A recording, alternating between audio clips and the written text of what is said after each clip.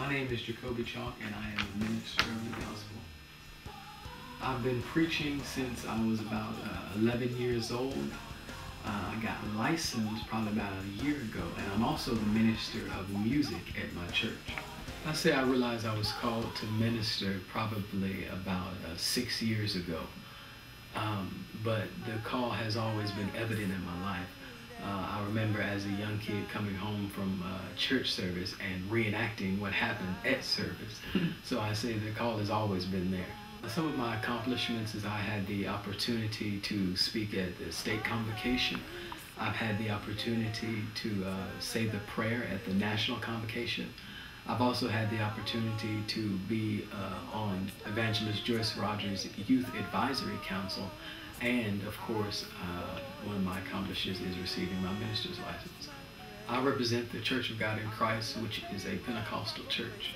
To me, religion is the belief that there is a system of works in which I must perform in order to earn my way into heaven. And it's the thought that I can do this and I can do that and I can't do this and I can't do that. While a relationship is merely based on your love for Christ, and as your love for Christ begins to mature and develop, then there are automatically some things you're just not going to do, and there are some things that you are going to do.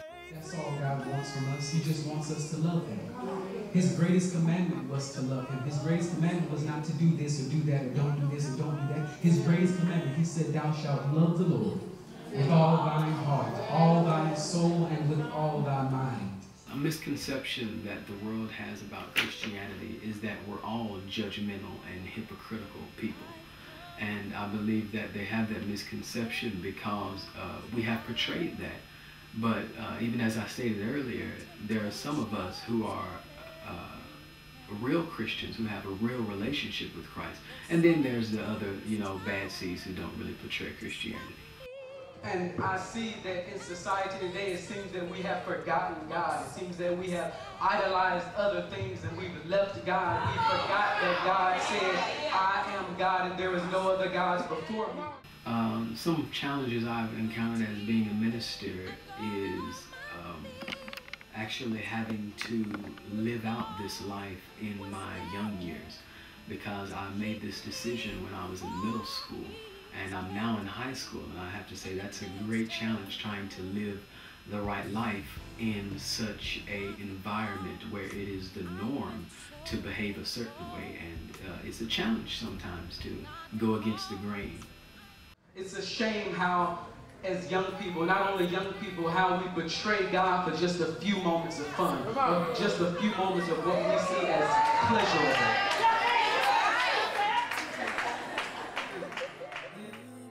One thing I want to point out is the word youth. Always notice that in the Bible, it seems that God is trying to draw people when they're in their youth. One reason is it is usually when we are young that we are most full of energy and physically strong and healthy enough to most enjoy God. So He wants us when we're strong. One of my best experiences as a minister, I have to say, was when I had the opportunity to speak at the state convocation. It was then that my preaching really took off. That was the time that really just set it off, and then I started getting calls and people wanted me to come and run revivals and preach here and preach there. So I think that is one of my best experiences.